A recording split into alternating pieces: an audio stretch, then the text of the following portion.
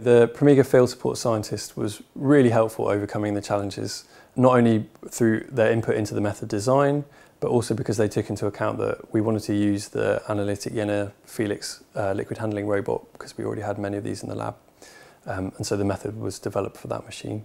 And then in terms of method development, this was all done off-site and then only took 2 days to implement on-site. So we had very little downtime, which was obviously extremely helpful for us.